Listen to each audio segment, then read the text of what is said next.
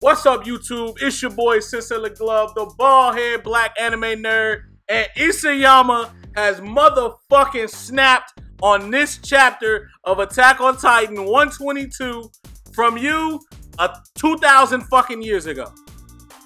Oh my, like, nigga, this was a great fucking chapter. Like, great. And since One Piece did not deliver, this was the fucking fix that I needed from manga and anime this week. God damn it.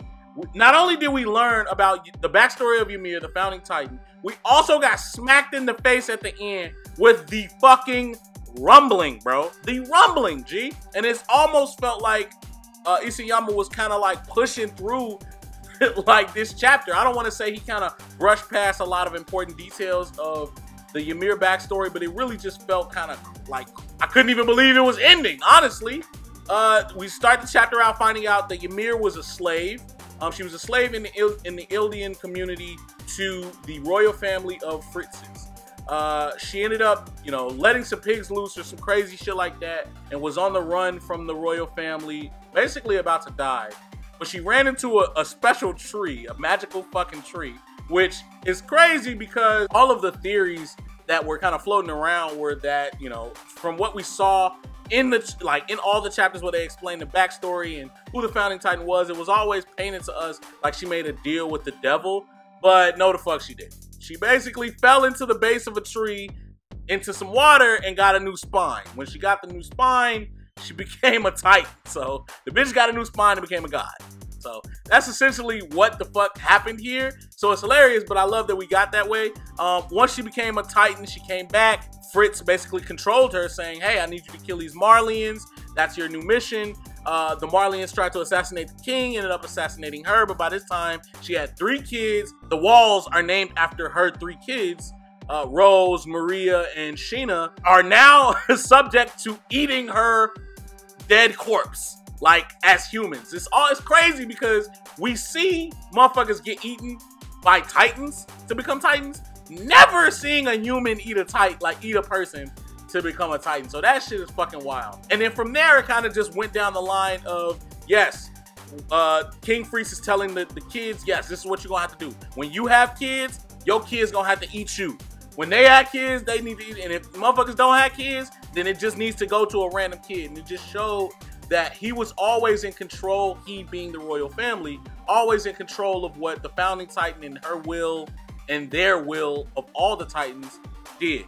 So that was basically an introduction to, yes, this is how we got all the different 9 titans. My homie Chris, shout out to Chris, he suggested that perhaps the 3 kids, the 3 daughters, all had 3 kids apiece, and that's how we came up with 9 titans. They all had different powers, obviously, because it was all different types, but it kind of stops there. After that, it was just pass on, pass on, pass on. The theme of this entire part was very clear, and it was just basically that the royal family has been controlling Ymir all of her fucking life. She has never been free.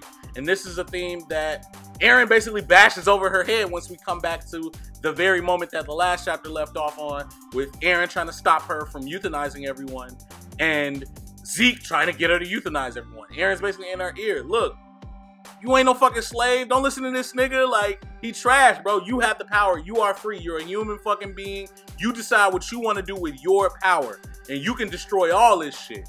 And that's when we find out he wants to destroy the fucking world. So, next thing you know, we cut back to the moment that Eren's head fell into Zeke's hand. And we see a fucking spinal cord forming, as if it was like recreating him a body or some shit, similar to how when Zeke lost his body and Ymir recreated a body for him. Seeing that recreation, and then all the walls are shaking. It seems like time starting back up. Everything is as it was, but now everybody tweaking because the walls is breaking down. It looked like Gabby was gonna fucking die, but she didn't die. So what I'm hoping is, in the next chapter, Isayama, if you're paying attention to me, if you're listening, if you're watching, please kill Gabby. Let one of them big ass wall titans just step on her ass. Like, I don't want Rubble to kill her. Let her get stepped on, and for fucking God. Because fuck Gabby. That's how the chapter ends, and it's like, holy fuck, what happens now? Eren, why did you want the world to be destroyed? You don't want Armin and Mikasa to die? You don't want that. You do not want them to die. So what the fuck? How is niggas gonna defeat all these Titans? And it's just crazy because I've been saying for the last 3 or 4 reviews, this shit is really coming to an end. You can feel it. You can feel it by how he rushed kind of through this. We didn't really get too much of an explanation about, an in-depth explanation about how the Titans became differentiated, anything like that. Like, there was no devil. There was just a fucking spinal squid in a base of a tree. Like, what the fuck? What happened? Like, he just kind of brushed past it just to get to this rumbling. And I'm lit. Like, I'm fucking lit. I'm lit. I'm rolling. I'm rolling. I'm sorry. I'm rolling. Like, comment, subscribe. This is a fucking phenomenal chapter, bro. 10 out of 10. The last 5 chapters, 10 chapters. The last, till I can fucking remember, have been 10 out of 10. There's another 10 out of 10. Like, comment, subscribe. Fuck with your boy, Sensei Lit Glove. Follow me on Twitter at Sensei Lit Glove. Follow me on Instagram at Sensei Lit Glove. Comment down below what you thought of the chapter, what you thought of my review. Hit me up. Shit. We can talk about it, because this shit lit, bro. I love me some Attack on Titan, man. I had to do this first before doing my One Piece review, so we fucking lit, man.